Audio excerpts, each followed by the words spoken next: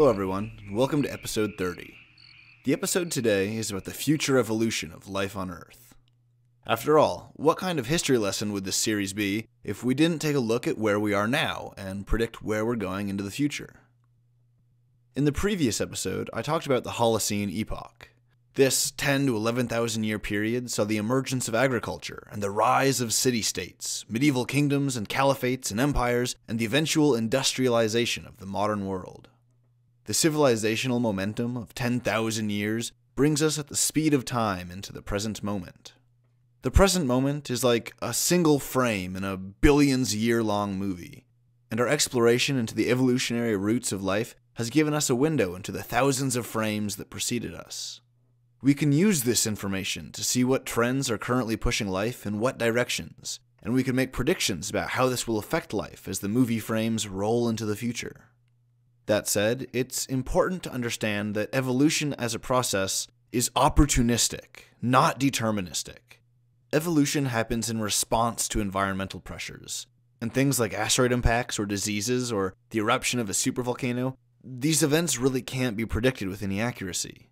How species respond in the long term can't be predicted to any specificity beyond generalities or educated guesses based on similar precedents in the evolutionary record. Life on Earth has the momentum of 3.6 billion years of evolution, but it's coming up against some of the most rapid environmental change that the planet has ever seen. The industrialization of human civilization has led to widespread consumption of the planet's resources, and with it, the rapid destruction of many habitats and ecosystems.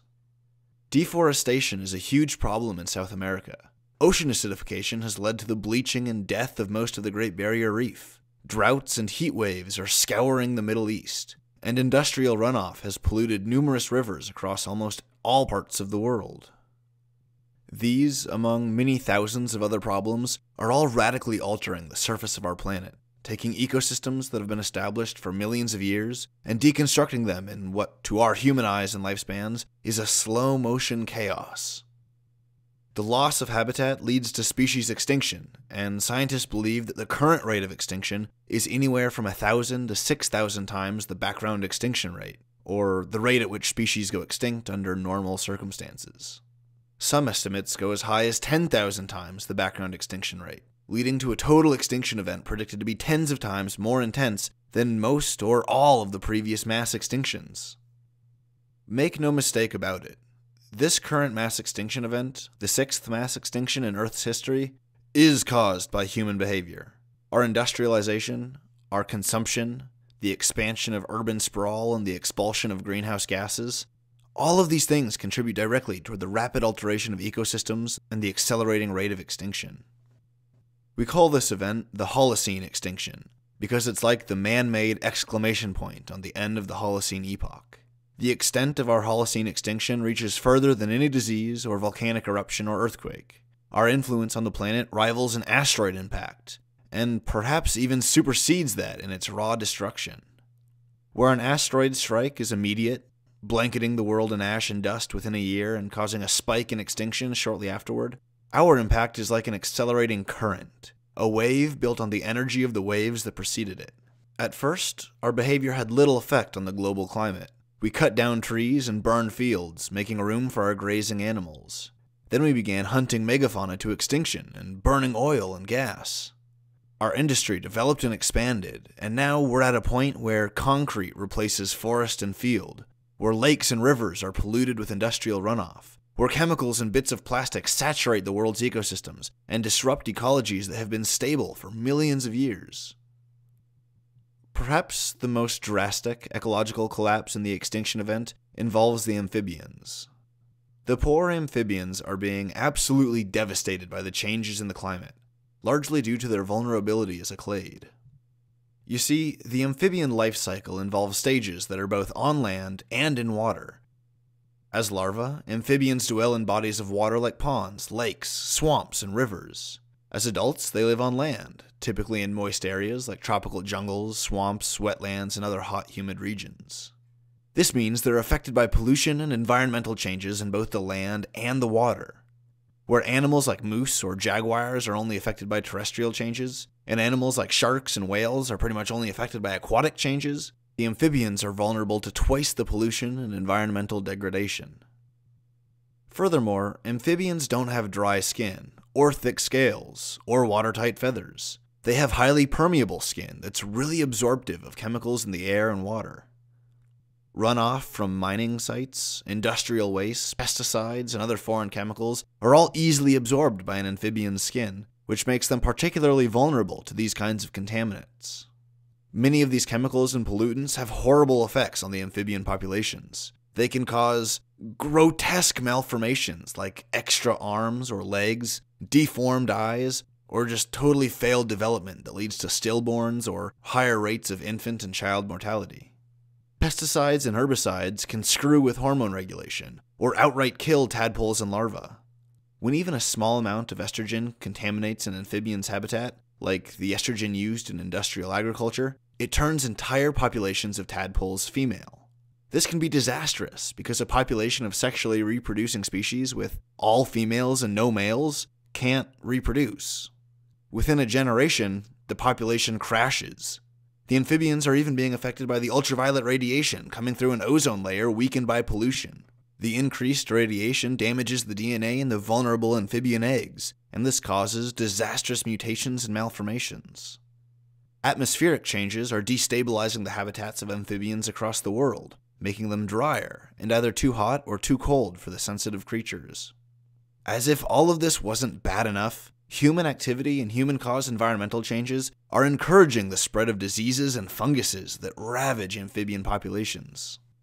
It's unfortunate that the amphibians are being so heavily damaged by climate change and industrialization, and it's even worse that efforts to conserve and protect them were slow to start and gain momentum. It's really kind of depressing, but it's quite likely that the amphibians will be unable to evolve a way to endure climate change. It's quite likely that most, if not all, amphibians will be driven into extinction by human activity and the changes that we're wreaking on the world. I mean, just consider everything they have going against them. A vulnerable life cycle doubly affected by pollution, permeable skin that makes them so much more vulnerable to environmental contaminants, atmospheric changes that make their habitats unlivable, not to mention pathogens and fungal infections and UV radiation. With all these things and more working against the amphibians, their future does not look bright. Imagine a world where amphibians have been ground into extinction. What would this world look like? Well, first, consider what amphibians eat.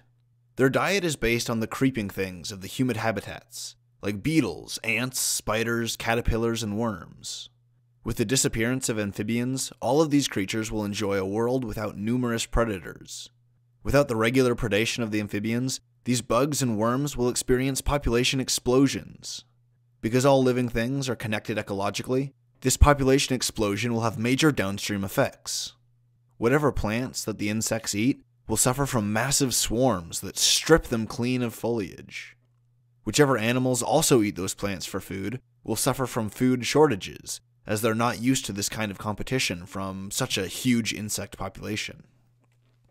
These herbivores will be forced by circumstance to find other food sources, which is essentially a selection pressure that fuels adaptation and diversification. Through an ecological chain of causation, the extinction of the amphibians will cause their prey populations to explode, which will lead to greater foliage consumption and the subsequent starvation and diversification of the herbivores that required that foliage for food. Animals that eat amphibians will also suffer, as amphibian extinctions would directly reduce the quantity of food that's available to them.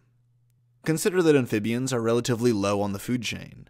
They're soft and squishy, sometimes poisonous, and they feast on bugs, which are literally right above dead and dying organic matter on the food chain. The only thing below that is dirt. Because the amphibians themselves are so low on the food chain, this implies that they're an important part of the diet of numerous animals that sit above them in the food chain. If the amphibians were to go extinct, everything that eats them, and everything that eats the things that eat the amphibians, would all have to deal with this fallout. The things that eat amphibians would have to deal with a lack of food, and as they all starve to death and their population shrank, their predators would have to deal with that. And this goes on up the chain of ecological causation. On the other hand, an explosion in the populations of beetles, spiders, worms, and other bugs and stuff means more food for whatever else preys on those things. Frogs and salamanders and newts aren't the only creatures that eat these bugs. Other predators include fish, birds, and a lot of small mammals. A boom in their food source will necessarily be followed by a boom in their own populations, as more food means a larger population can be supported. More birds and fish mean more food for predators higher up the food chain, like bears and predatory birds. Perhaps these increases in bird and fish populations will make up for the decreases in herbivore populations. Maybe it can balance out. The same herbivores who suffered from their food sources being eaten up by all of the insects that are no longer getting eaten by the amphibians. But this seemingly benign ending could take a dark turn. What if the amphibians were a huge part of the diet of numerous species, too big to be replaced by an alternative food source? If the rise in insects couldn't overcompensate for the loss of amphibians in the diet of their mutual predators, the predators will necessarily starve to some degree as their available food resources shrink. Consider species of predatory birds like herons, cranes, and seagulls, or fish like pike and trout, or reptiles like snakes, turtles, and lizards, and mammals like otters and rodents. All of these animals prey on amphibians, and if the shift to insects as a primary food source can't fill the caloric gap, those predators will necessarily experience more starvation and their populations will be forced to shrink. This would undoubtedly have upstream effects, as any predators who eat the herons and trout and snakes will similarly suffer from diminishing food resources. As species go extinct, they leave holes in the ecology of their habitat. Other species adapt to fill the hole, to fill the niche, as they say, which promotes speciation. But before that can happen, the ecosystem is destabilized. All the organisms that depended on the extinct species for food or for a symbiotic relationship or a mutualist relationship, all of those species would suffer as well. Even those organisms that depended on the peripheral waste or the debris of another species, like the small fish that clean the teeth of larger fish, or the birds that peck food out from between the teeth of a hippo, even these species would be negatively affected if their mutualist or their symbiote partner, or so-called host, went extinct. The effects that I'm discussing here aren't just limited to amphibians and the organisms they interact with. It applies to literally any organism. Any organism that goes extinct will leave significant ripples behind in the ecology of their former habitat. As you can probably tell, I could go on all day about the hypothetical evolutionary paths, the possible extinctions, and the potential ecological ramifications of all of these things. So I will. That's what this episode is all about. Predictions on the future of evolution. As the atmosphere warms up, the ocean warms up. Both the surface of the ocean and the ocean itself are getting warmer, and this can have serious consequences on currents and atmospheric climate. You see, ocean currents shuttle around cold and warm water. Where warm water comes to the surface, the air is warmed and the local climate can be unusually warm given its latitude. This happens for the Pacific coast of North America, where a warm current moves northward past Washington State and Canada up to the southern coasts of Alaska, where it warms the air and supports a stunningly beautiful temperate rainforest ecology. If the ocean warming scuttles the currents or alters their flow in some way, ecosystems like the rainforests of the Pacific Northwest can be destroyed. Likewise, currents of cold water will chill the air, making the local climates colder and less hospitable for life. Such is the case in Maine and New York, which are chilled by the Labrador Current coming down from the waters of Greenland and the Canadian Shield. If these ocean currents are destabilized and warmer water is somehow flushed against the coasts of New England, the cold water fish and the birds that prey on them will all be driven out of the area. The maritime ecological shift will have ripple effects deeper into the terrestrial ecologies, and just like in areas flooded by warm water, the entire habitat shifts and changes. Native species are driven out, and this opens up niches for other species to adapt to and exploit. Warmer ocean water also means less ice. Since ice reflects light, but water absorbs it, this only accelerates the heating process. We all know what happens when ice melts. It becomes liquid water. When the ice sheets and glaciers of the world begin melting faster and faster, the liquid water literally raises the sea level. A rising sea level can be disastrous for lowland ecologies like wetlands and swamps, as they would become totally submerged. All of the swamp-dwelling creatures, like various alligators and frogs and birds, would be pushed out of their habitat, deeper into dry land. This could pose a serious threat to their existence, as many of these species cannot readily handle living in a drier, more rugged landscape. rising sea levels would also drown all the world's beaches, taking with them most of the species that live there, like the crabs and fish and birds whose lives depend on the shallow water ecology. And since the accumulation of mineral particles that makes a beach can take hundreds of thousands of years, the world simply won't have these habitats anymore, not until the gradual pounding of ocean currents deposits enough silt on the world's shores to recreate them. Because evolution is opportunistic, responding in real time to present, real-world challenges, a warmer ocean that creeps higher onto land will create ample evolutionary opportunities. By pushing marine and coastal organisms deeper inland, they'll be forced to adapt to the drier air and greater temperature extremes. Species driven away from the equator by the heat will find themselves forced to confront seasonal changes in the day-night cycle, as well as lower temperatures and lower humidity. If any amphibians are able to survive the brutal mass extinction that they're currently experiencing, their future evolution will likely involve a drier, thicker skin that protects them from the cold, dry air, or they might see a greater use of behaviors like hibernation to survive in their new habitats. On the other hand, ocean levels rising and filling the lowlands would bring bodies of water closer to regions that are historically quite dry. This intrusion of water would make the local climates more humid, and the humidity would retain heat, which would act to minimize the day-night temperature differences. Much like how warm currents and warm air supports the rainforests on the southern Alaska coastlines, warm water in the Central American plains could support a denser ecology of wooded grassland, temperate forests, and maybe even all-out temperate rainforest in the middle of the continent. If this happens, it would encourage the proliferation of rainforest life while pushing out those native organisms better suited to the drier conditions. Okay, back to the oceans. As industry and consumer activity pumps carbon dioxide into the atmosphere, more carbon dioxide dissolves into the oceans, and the water becomes more acidic. This increased acidity might seem like a rather abstract thing, but it has very measurable, tangible consequences. The acidity or the pH of the ocean determines how well minerals are cycled and how they can chemically interact. With rising levels of ocean acidity, species that use calcium salts or some other mineral to build their shells or their exoskeletons are finding themselves unable to do so. Among these organisms are the polyps of the coral reefs, which can't form their carbonate shells in acidic conditions. As has happened with the Great Barrier Reef of Australia, this can lead to tremendously destructive coral bleaching, where the corals slowly die and lose their color, becoming brittle and bony white. Coral reefs, like the Great Barrier Reef, form ecological oases, little dense explosions of life bursting out of the barren wastes of an otherwise desolate ocean floor. With the destruction of the Great Barrier Reef and other coral reefs will come the collapse of an extremely valuable ecological resource. The coral reefs are home to thousands of species of fish and plant, of mollusks, crustaceans, worms, sponges, octopuses, and more. All of these groups will get pushed to extinction as the coral reefs struggle to persist in the acidic oceans. To survive the collapse of their habitats, these reef-dwelling organisms will have to find new habitats that offer some of the things they needed from the reefs, things like protection from predators or stable food supplies, and communities of organisms that interact mutualistically. Okay, let's move out of the oceans and onto dry land.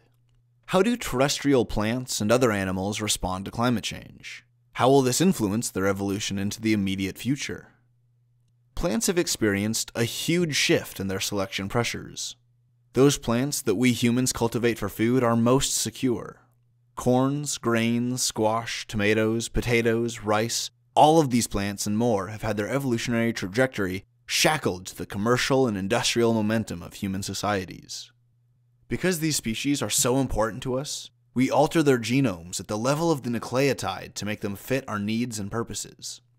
The immediate future of the evolution of these plants is almost entirely at the hands of the humans who cultivate and genetically modify them. And due to this genetic meddling, plants like tomatoes have longer shelf lives, apples can endure prolonged oxygen exposure without browning, and potatoes are disease-resistant. Other plants are given traits or modifications that make them resistant to drought, or to insectoid parasites, or to any number of other problems. In a way, our genetic modification is like a hyper-accelerated, hyper-focused form of evolution. I mean, it's not evolution. It's not right to call it evolution because it's kind of the exact opposite. These changes aren't due to natural selection, they're due to artificial selection. It's not random mutations and opportunistic adaptations, it's deliberate alterations of specific genes for desired outcomes. To fortify plants and ensure their existence and proliferation, we're basically giving them 50 million years worth of evolutionary development with just a few years of focused lab work. Outside the lab, other plants are forced to endure the changing climate on their own, without the benefit of human interference. A serious problem is the predicted collapse of angiosperm populations. You see, flowering plants form symbiotic relationships with pollinating insects. As the insects fly from plant to gather nectar, they get coated in the plant's pollen, and this pollen gets carried from plant to plant where fertilization can happen. Our industrial use of pesticides like neonicotinoids has been devastating for species of pollinating insects, most famously bees. The bee populations crashed in the years leading up to 2013 and led many people to fear for the future of the species. You might have read the headlines a few years ago talking about stuff like colony collapse disorder. A bee collapse would necessarily be associated with a collapse of most or all of the plant species that depend on those bees for pollination. It's possible that the threat of pollinator extinction will put pressure on angiosperm populations to adapt ways to reproduce and pollinate without relying on fragile insect species. This might involve using the wind, like other pollinator plants, or it might involve the use of a new insect which adapts to fill the niche left open by the bees. Alright, so enough about all the animals and plants and whatnot. Enough about how they'll evolve. You want me to get to the good part. The part about human evolution. It poses some fascinating questions, like what evolutionary selection pressures are working on us today in our urban environments and interconnected cultures? How is genetic drift quietly altering the gene pool with its random fluctuations? What known or newly discovered mutations in the human genome are beneficial and seem to be spreading? And more generally, where is this collective tide of evolutionary movement taking us? What will our descendants look like in 5 million years? 10 million? 100? If any descendants of the humble Homo sapiens still exist 1 billion years into the future, what will they look like? What will they be like? Naturally, these questions are very difficult to answer, and those last questions almost impossible. But data can be taken and estimates made, and to a degree limited by the functional capacity of our tools and tactics, we can make short-term predictions with decent accuracy, and we can make long-term predictions, but these are inherently a little bit fuzzier. If the human species satisfied the Hardy-Weinberg hypothesis, we wouldn't be evolving at all. No mutations, no gene flow, no genetic drift, and no natural selection.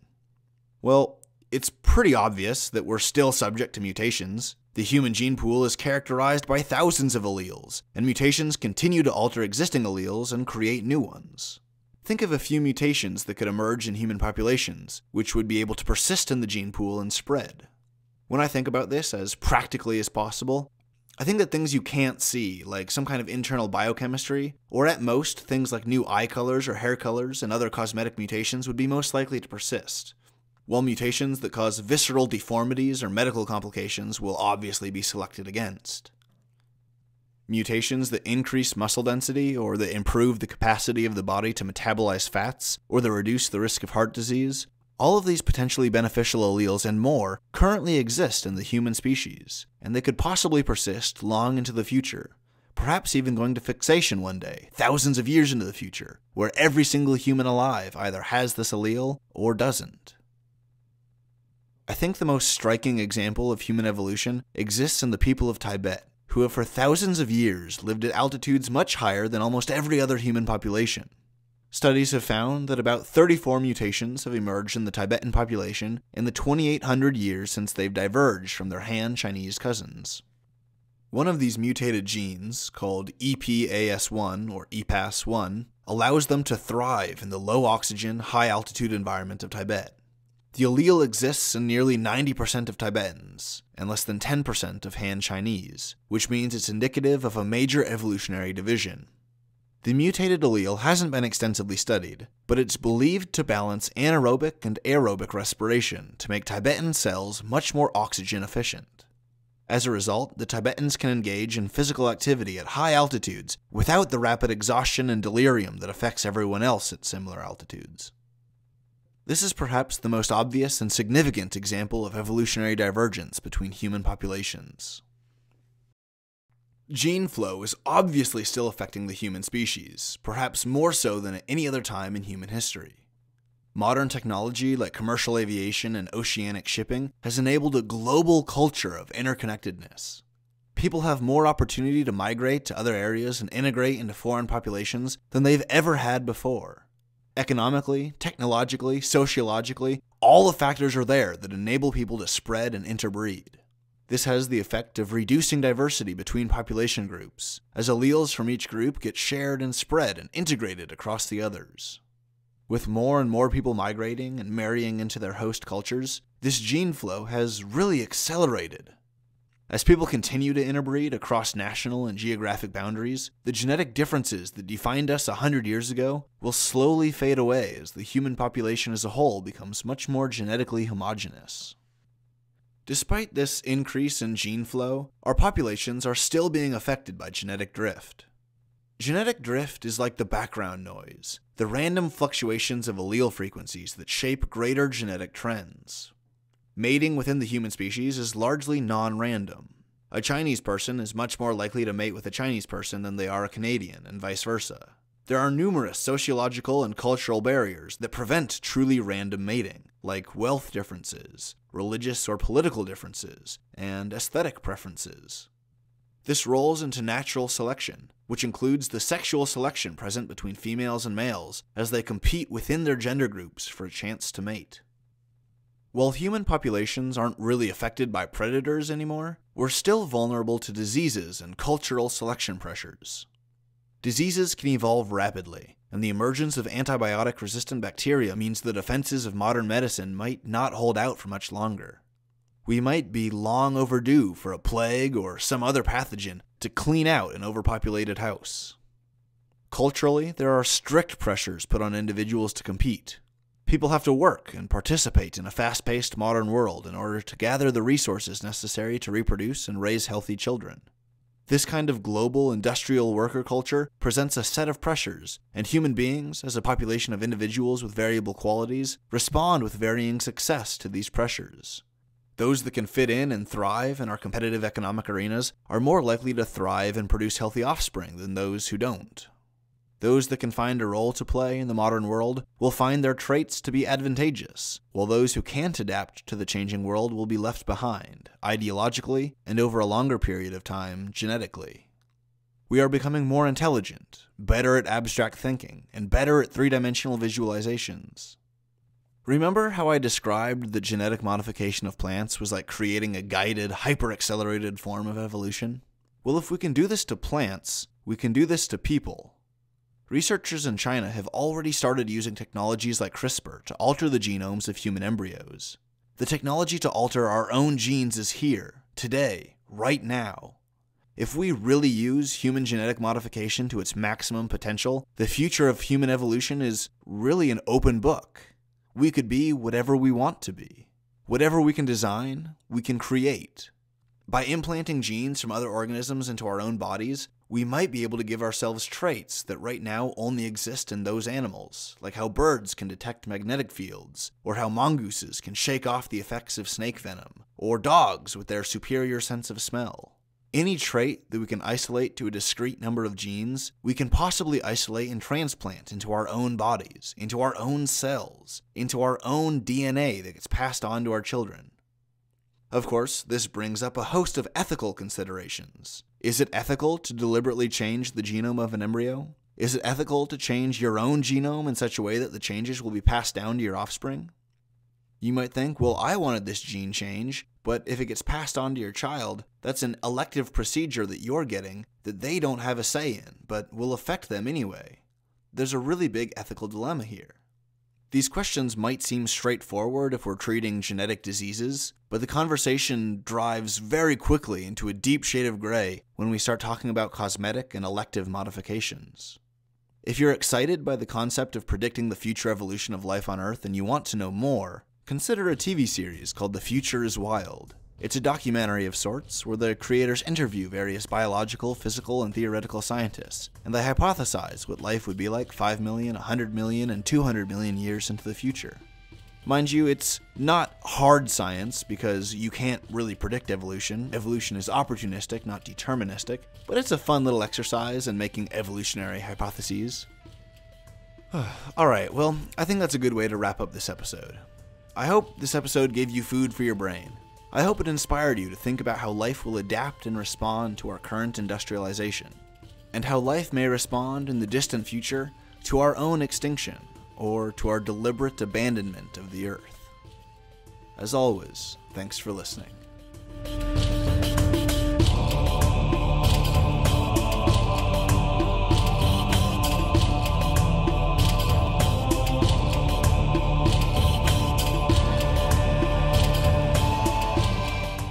Would you like to support the BioLogic podcast? It's super easy. When you open a new episode, press the like button or share it with your friends. If you aren't subscribed, you should hit the subscribe button so you can enjoy a new episode every week. You can also peruse our official store, which has a ton of cool stuff like hand-designed t-shirts, hoodies, and stickers. All the links you need are in the description section below.